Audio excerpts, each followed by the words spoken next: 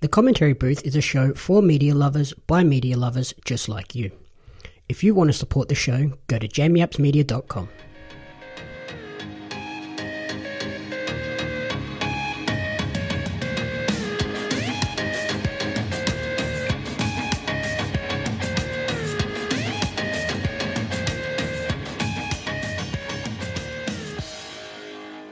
Welcome to the Commentary Booth, the ultimate weekly entertainment recap and review show. My name is Jamie Apps, and each week I'll be joined by a rotating cast of co-hosts to run you through the entertainment media we've consumed during the week. Along the way, we'll provide you with insightful commentary and reviews. This week, I'm joined by a teacher and travel blogger who lists their favourite movie as Fight Club, favourite TV show as Survivor. Welcome to the show, the man with the quote-unquote dirty porno / security guard mustache, Buddy McClelland. Mate, don't be hating on Movid-19. He's been here for a long time keeping me company. You did not get to hate on Movid. That was not my quote, and I will take no responsibility for it. That's not my quote either. I know. I can assume you can guess whose quote it is. I can't, but I'll be on the hunt for someone. It could be any of my friends, so I'll be on the lookout for whoever that was. Who saw you the other day?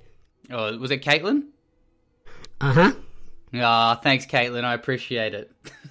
This is the best I can do. I'm sorry, right? I'm a 32-year-old man that's just hit puberty and is doing the best that he can.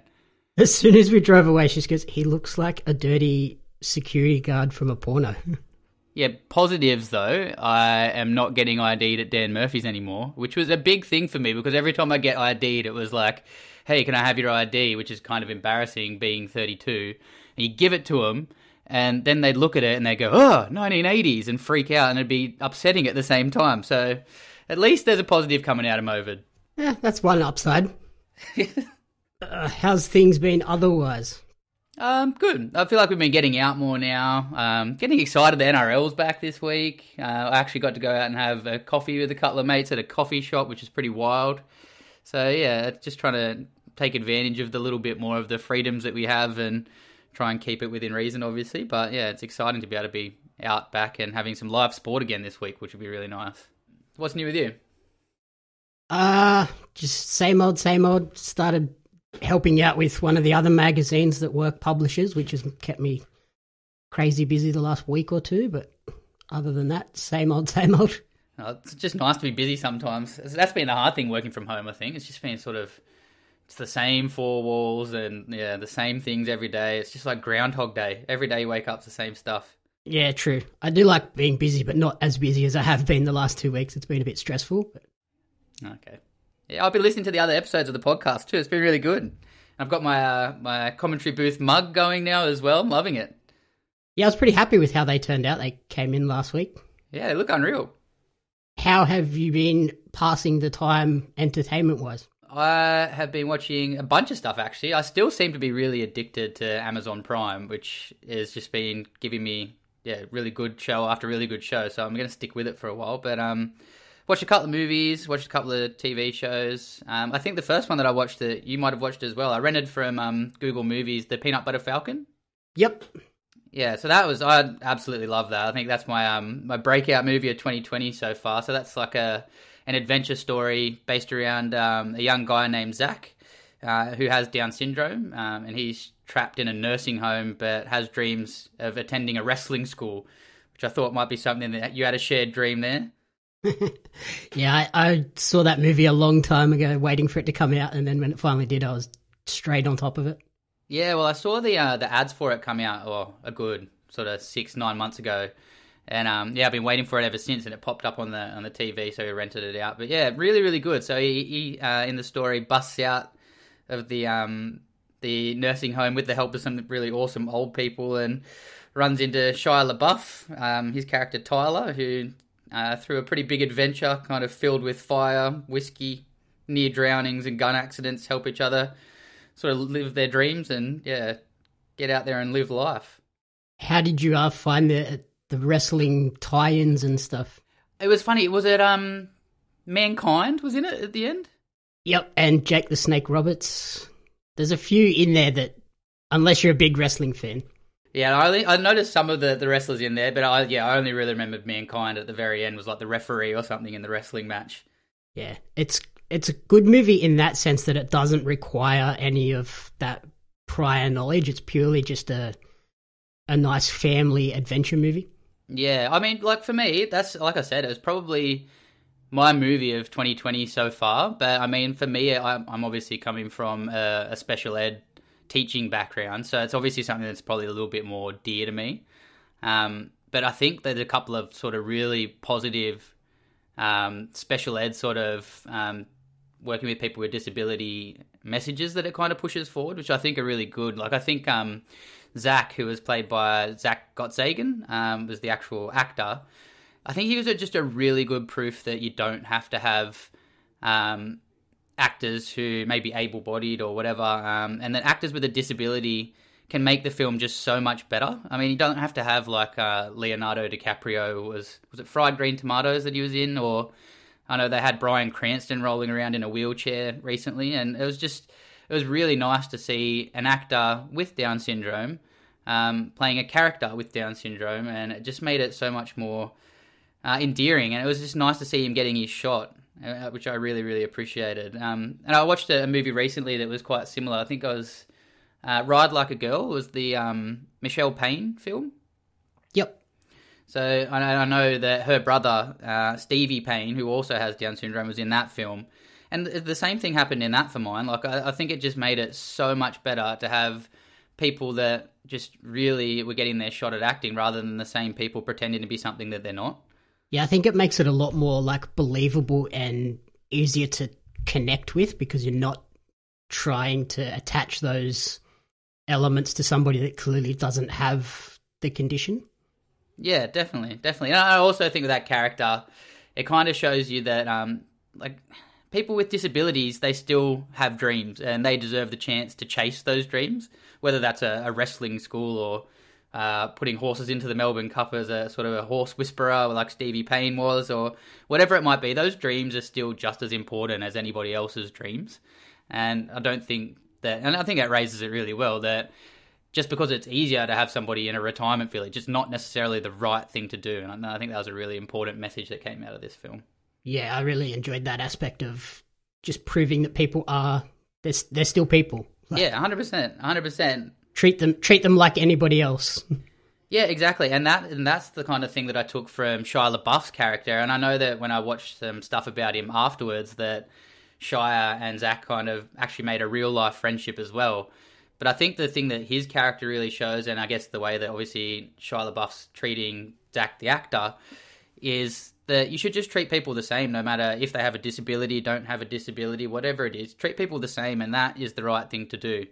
And I think that's what he, in this film, kind of really learns as he goes through it. And I don't know, he's handing him bottles of moonshine and whiskey and loaded shotguns and things. And yeah, it gets pretty crazy at some points. But I think it was just a really nice, heartwarming story that also had a couple of really, really important messages kind of tied in within it. I know the story a few times was kind of, a little bit here and there about how believable it might have been. I know Zach was picking people up and throwing them out of wrestling rings and things like that. But, I think some really important messages came out of it as well, not just a good sort of adventure story. Shia's character doesn't baby him at all, which is a really important message. Yeah, 100%. And I think, afterwards, I started to get into sort of looking at Shia LaBeouf just as the actor. And I think it was probably a bit of an important thing for him as well, because he took a real weird turn for a little while there. And I've been pretty addicted to a YouTube show. It's called Hot Ones. It's by a YouTube channel called First We Feast. But basically what they do is they sit down, the actors, they line up 10 hot wings, and they kind of go from the most mild through the 10 up to like the hottest possible hot wing you can eat. It's like 2 million Scovilles or whatever it is. And the answers that they get to the questions by the end of it, they're just so more real because the actors are so worried about their mouths being on fire and all the rest of it that they just stop thinking about trying to filter out their answers. And I think it just works so well. But yeah, he did an episode of that. And some of the stories that Shia LaBeouf was coming out with were just really, really funny. Actually, I came up with a game for you if you want to play it. Okay. So I realised how weird Shia LaBeouf's life was. So I came up with 5 statements that are either real or they're made up. They might be Shia LaBeouf's. So I'll read you the statement and you tell me whether you think I'm telling you the truth about him or whether it's a Shia LaBeouf. Okie doke, sounds good. All right, you ready? Number 1. Shia LaBeouf has 2 tattoos of Missy Elliott, 1 on each knee, but doesn't actually really like her. True or Shia LaBeouf? Shia LaBeouf. That's true. He has 2 tattoos of Missy Elliott, 1 on each knee, and doesn't even like her. What the hell? Oh, they get better. Since filming Indiana Jones and the Crystal Skull, Shia refuses to watch his performances as Mutt Greaser, as he finds the film embarrassing. True or Shia LaBeouf? I would say true, because that movie was bad. Yeah, that's a bluff. I would have thought so too. He probably deserved to do that after Indiana Jones and the Crystal Skull. But he actually, when I read it, he rented out a movie cinema and watched all of his movies ever back to back in reverse chronological order for like 20 hours straight. That's right. Yeah, I remember that. That was a bit ridiculous. It was like performance art. Yeah. Number 3, Shia got his first agent by calling them out of the yellow pages as a kid, pretending to be a manager with a British accent and raving about how great this kid named Shia LaBeouf was. That sounds like something he would do. That's got to be true. Yeah, that's true. There you go. Hey. Last one. Shia plagiarized a short film and 3 graphic novels and presented them as his own work. When he later publicly apologized, he also plagiarized the apology. Let's go true again. Yeah, true. Yeah, there's just lists and lists of facts about this guy that you just can't tell what he's been through. But yeah, really, really interesting guy. Yeah, this movie definitely put him back onto that right path of making quality films, I think. Yeah, I think so. And then when you watch that show, like I said, when you watch the Hot Ones episode, he talks about his friendship with Zach Gottsagen and how it was important to him not only to make a good film for himself, but to make something that Zach could be proud of. So I really think that friendship kind of shines through in the acting. So yeah, I 100% recommend that movie. It was really, really positive for me. Yeah, if you like that, I'd recommend checking out the movie he did after that, Honey Boy, which is about Shia's sort of childhood and his relationship with his father. Yeah, I think I saw him mention that on that show as well. But yeah, definitely something I'd be keen to check out. Yeah, that was another Shia on the right path of movie making. Yeah, well, like I said, he lost me in Indiana Jones, but he definitely got me back at Peanut Butter Falcon. On the movie front, I checked out Sonic the Hedgehog over the weekend. Have you been able to see that one? I did. I actually watched that one last night. What do you think about it?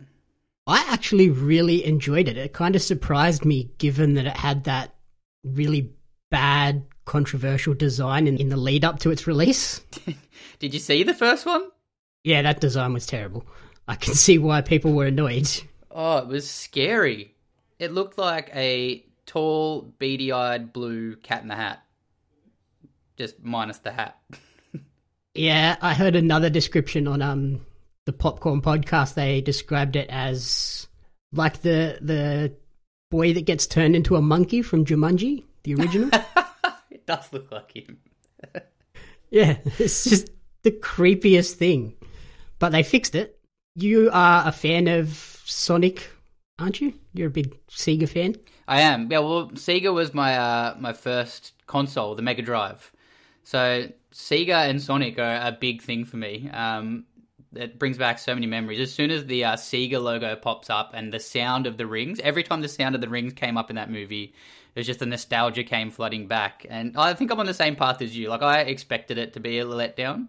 But yeah, it did pleasantly surprise me. It wasn't like the greatest movie ever made, but yeah, pleasantly surprised me. I think for me, I would have hoped that it had a little bit more Sonic and a little bit less real life.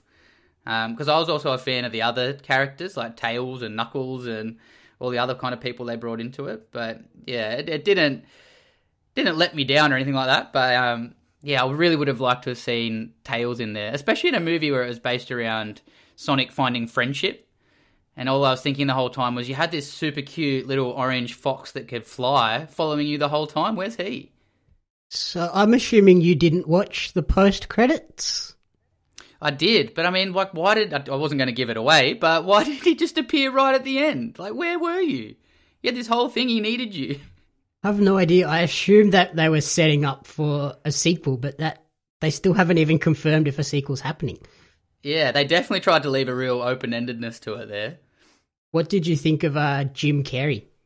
Yeah, I mean, Dr. Robotnik or Dr. Eggman or whatever you want to call him, that was always going to be sort of a tricky character, I guess. I felt like his costuming could have been a bit more accurate to the video game. It would have made him a bit funnier. But there were a couple of moments. I feel like the moments where they just kind of let Jim Carrey be Jim Carrey, the moments where I really enjoy. I know there was one where he had like this weird dance breakout scene just halfway through where he kind of got the quill or whatever it was, and he was just somehow turned into a dance breakout, and I really loved that. And the part at the end as well where he's kind of walking through the mushroom zone. But yeah, I mean, I think you know what you're going to get with Jim Carrey. It's always going to be a pretty wild and out there character. But I think with people, they either really love him or they really hate him. I generally really find him pretty funny. Yeah, I found him, he was just back to his over-the-top wacky self from like the Ace Ventura and the Mask days. Yeah, the Mask guy. Which I found it pretty funny. I enjoyed the movie, especially the big bar fight. That was pretty funny. Yeah. Yeah, he's just like a real hyperactive sort of little teenage child, isn't he, Sonic? It's always tricky with Sonic. He always had that kind of a bit of a smart-ass character to him. But yeah, I think they did it pretty well. Like, I went into it being prepared to be let down, and I definitely didn't feel let down at the end of it, other than Tails appearing at the end. Yeah, I was the same. Like, I wasn't expecting a lot, especially because like video game-based movies are generally pretty bad, but yeah, I finished it laughing. I had a pretty good time. And then the other movie I watched over the weekend was a totally different tack. I watched First Man, the biopic starring Ryan Gosling as Neil Armstrong. Okay. It just dropped on Netflix. It came out originally in 2018, and it just focuses on those years leading up to the Apollo mission, and then obviously the Apollo mission, and it ends with the moon landing. Right, so it's kind of like a biography thing based around Neil Armstrong? Yep, yeah, it goes more into like his family life and his relationship with his wife. It's a pretty slow movie. While it tells the story really well, because it's so slow and everybody knows what the ultimate climax is going to be, it kind of is a little bit underwhelming. Yeah. At the end of it, did you feel like the moon landing definitely happened, or could it still be a hoax? No, I'm pretty sure the moon landing happened, although with the how well this moon landing looked, I was like, maybe they did fake it. It could just be the second time they've created it in a soundstage. This soundstage looks incredible. Did it mention the other astronauts? It has a little bit of buzz and the other guys in it, but not a lot. See, I always feel for it. I think his name's Michael Collins, the other guy, like the third guy. Man, I always feel for him. Like, not only did he have to like fly up there, do the whole mission with Neil Armstrong and Buzz Aldrin, but then he kind of just had to float around and watch them there, and he gets forgotten all the time. Like, he was just as important, but then didn't quite get there. And it's just kind of the astronaut that history forgot. He never got the glory of actually walking on the moon. Like, he went the whole way there and then was like, oh yeah, there it is.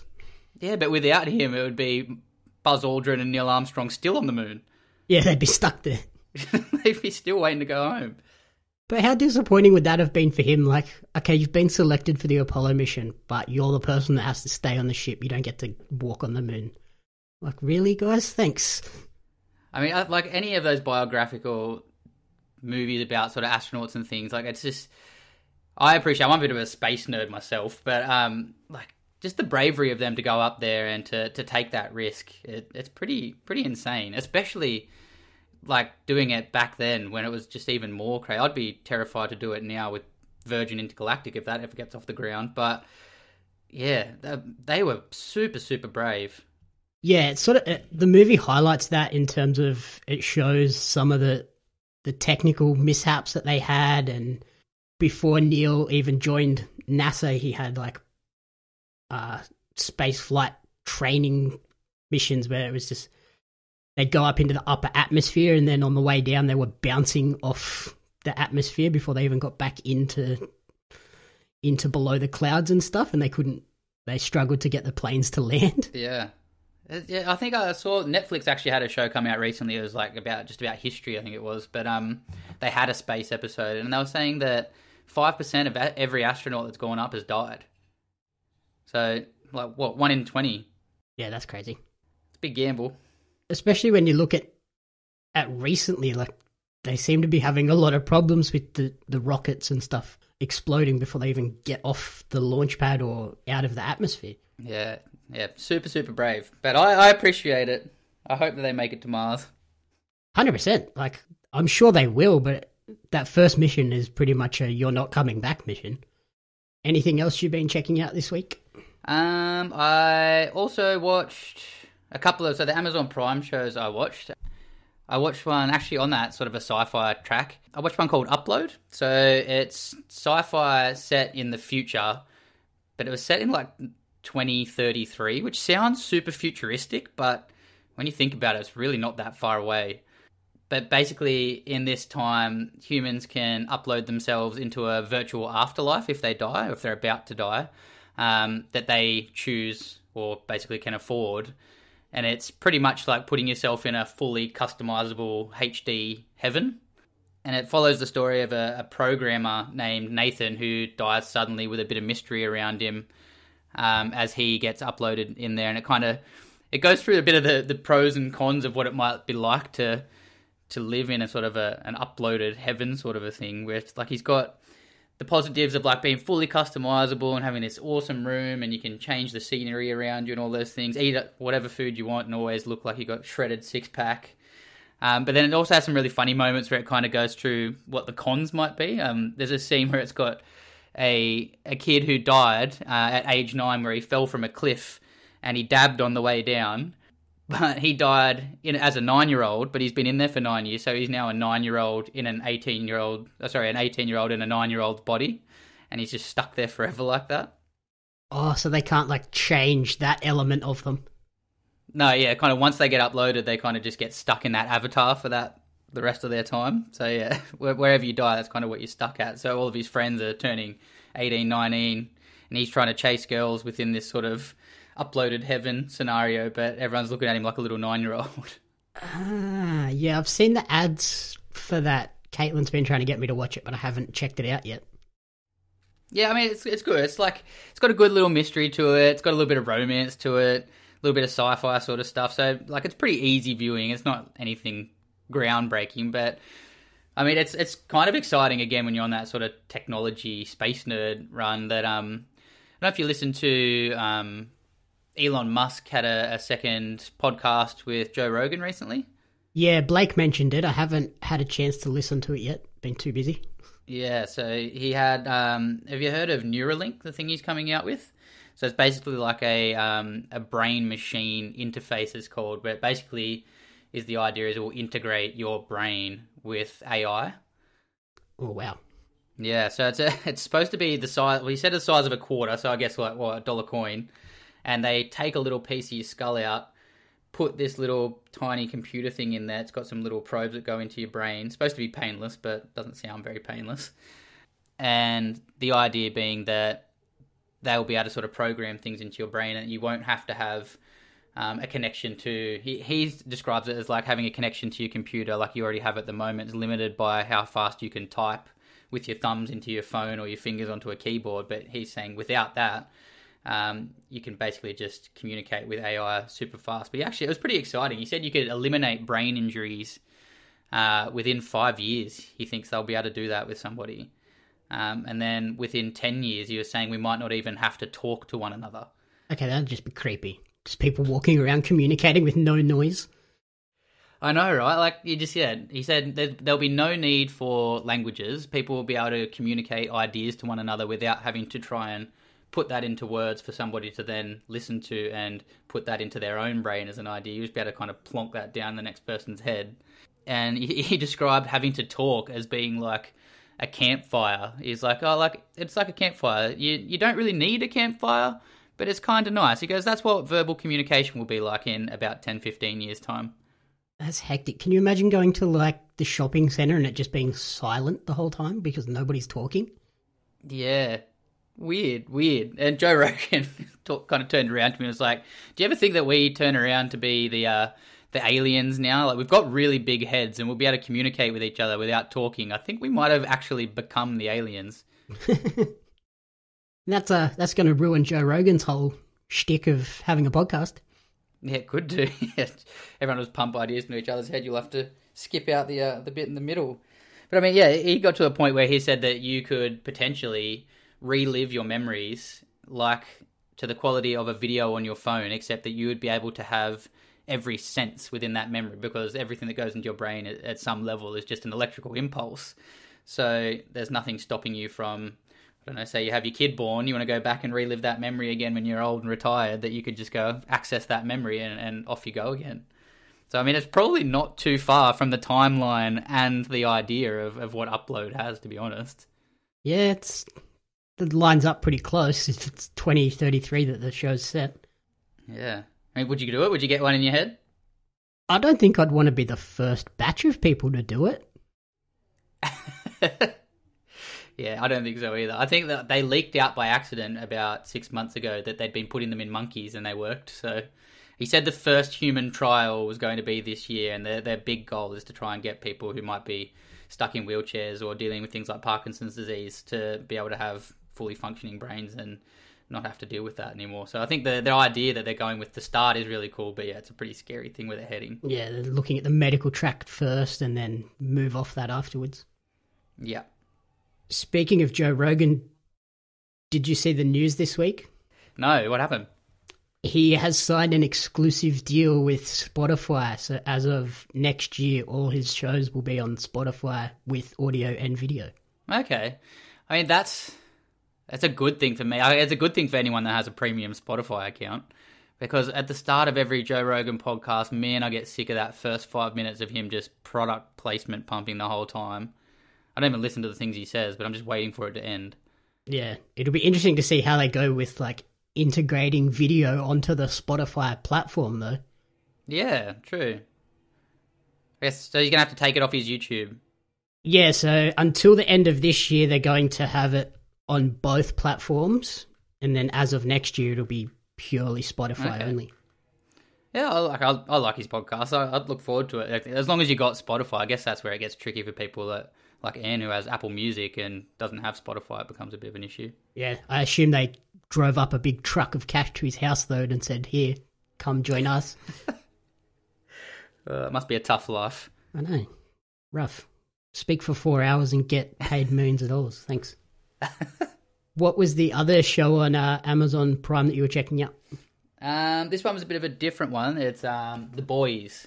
So I don't know if you heard of that one, but another Amazon Prime.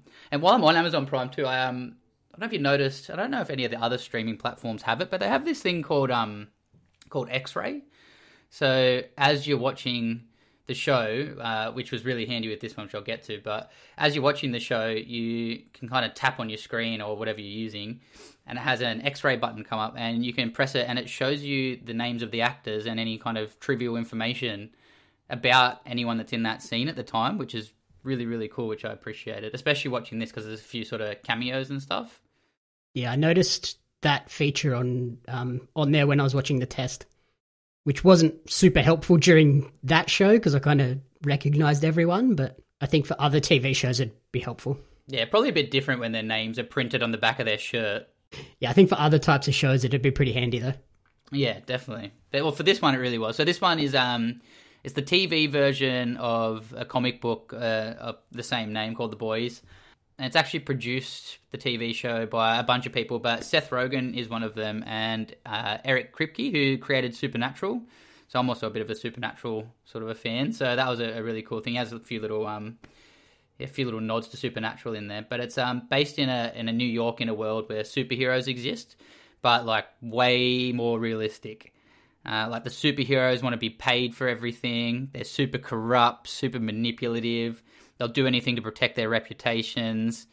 and anything is pretty much anything. Like, it gets pretty gory and over the top in different stages. Like, there was a part where one of the characters used a baby superhero that had kind of like Cyclops laser vision to chop people in half. And I mean, like, not even like the good half. It was kind of like diagonals and super gory. They're using him as like a chainsaw weapon type thing. Yeah, like this poor little like newborn child that just couldn't control his laser vision yet. And then there's another guy. They've got like a Superman knockoff basically called Homelander, who just like Superman's kind of the head of their superhero league thing that they have. And he at one point just decides to pull a guy's heart out of his chest, kind of Indiana Jones style. Holy dooly. So, I mean, they're not really holding back on the gore and things in there, but the boys within this, so it's not so much focused around the superheroes themselves, but it's focused around the boys, who are a group of regular people that have basically been wronged by the superheroes at some point and have a reason to want to try and expose them. Like the main character that it follows, his name's Huey, and he had a girlfriend, at the start of it, he has his girlfriend, and they're having this super romantic little conversation at the front of his work on the street, and then all of a sudden she just kind of explodes into this sheet of blood and goo kind of floating in the air, and Huey looks down and he's just kind of left with the stumps of her hands in his hands, and it turns out that the world's fastest man named A-Train has just run right through her at bullet speed. Okay. So he then just kind of goes on to want to take down the heroes and the company that they work for. Sounds pretty wild. I've heard of it. I haven't checked it out. I've been wanting to for ages.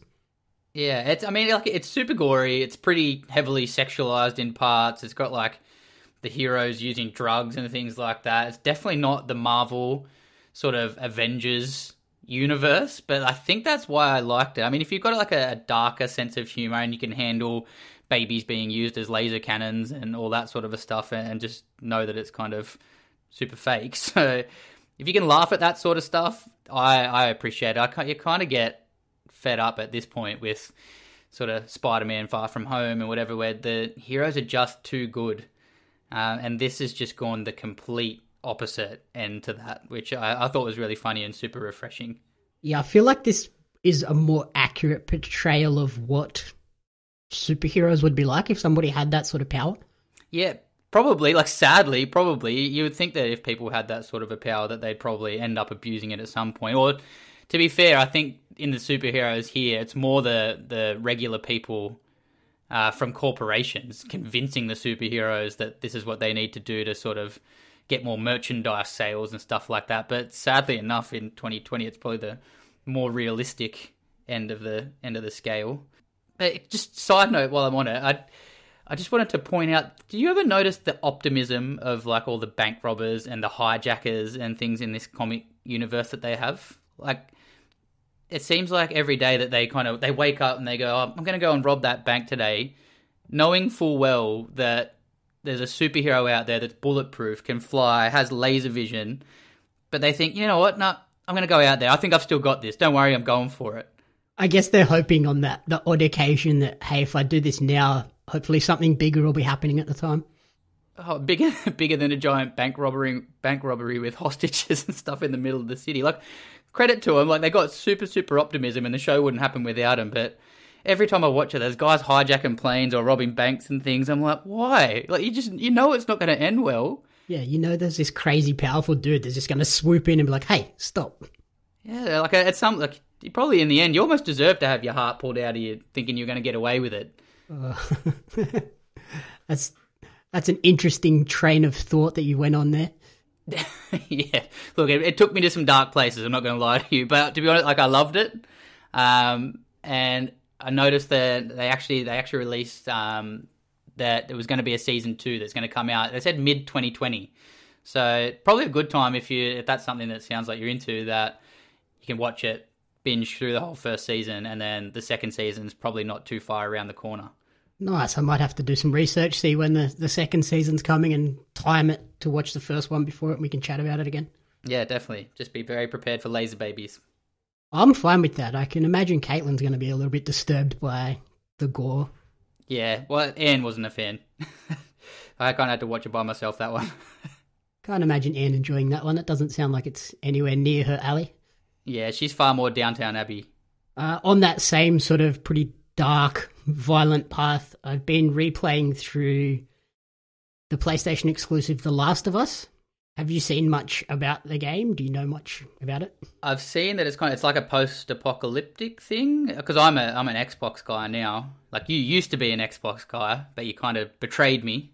Hey, 4 red rings will do that to a person. Yeah, that's fair. But yeah, no, I've seen it. But yeah, being an Xbox guy, if it's a PlayStation exclusive, which there really aren't too many of them left at the moment, but being PlayStation exclusive, yeah, I wouldn't have had a chance to play it, no. Strangely, in the current COVID-19 world, it's pretty fitting because it follows Ellie and Joel as they go on this cross-country journey during an outbreak of a fungal infection. Okay. Cordyceps virus, or fungus as it's known, it infects people's brains and turns them into sort of zombie-like creatures, and there's 3 stages of that. There's runners who still have sort of a little bit of their wits about them. They can still talk, they can still see, and then they just are like crazy because of it, and they just run at you. And then the next stage are the clickers, where the fungus has overtaken their whole body and head. They no longer have vision, but they use like clicking to sonar, echo, and locate where people are. Creepy. So you have to sneak around those guys. And then the next stage are the bloaters, who have just been infected for a really long time, and they've just got really big and they're really hard to kill. They run at you and throw spore bombs at you. You think they just pop? Yeah, but they don't. They just get really big and bloated. But they don't.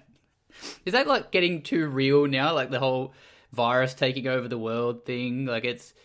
I saw the other day that the creator of Black Mirror put a hold on things because he didn't think people would need more stories of society kind of collapsing at the moment. Yeah, it's probably fair. I don't think people need the depressing nature of Black Mirror at the moment. No. But yeah, this game it's pretty surreal to play it during sort of quarantine at the moment, because it really does hit on all those ideas of a virus just destroying the world.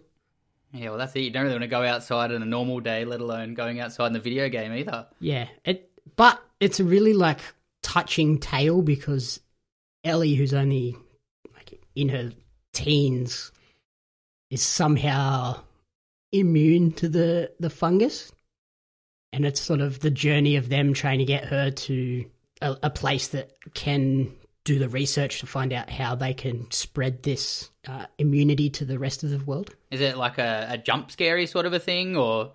It has moments, but like more just really stealthy, and then when you do have to fight people, it's pretty graphic, pretty violent. There's a few moments where you absolutely stomp people's heads in and explode them. Yeah, a bit Walking Dead. Yeah, it's very sort of Walking Dead.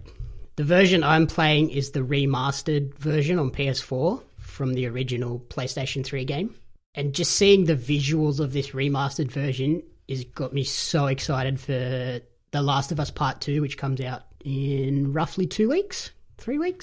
Okay. I can't believe how like pretty this game is when it was a PS3 game. So to see what the next version at the end of the PS4 life cycle is going to be is pretty exciting.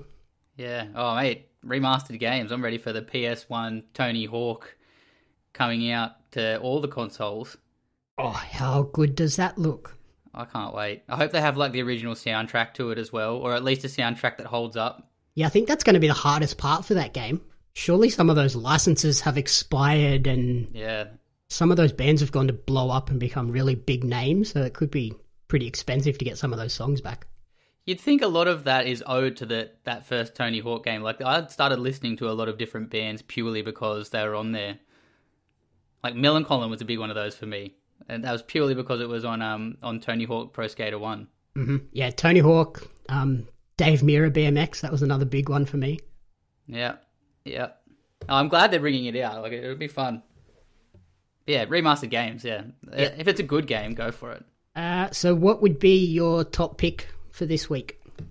Like I said at the start, for me, Peanut Butter Falcon was just such a nice, positive, really good little adventure story that I think, it's good for just a nice night for a movie night in. So, yeah, Peanut Butter Falcon for me.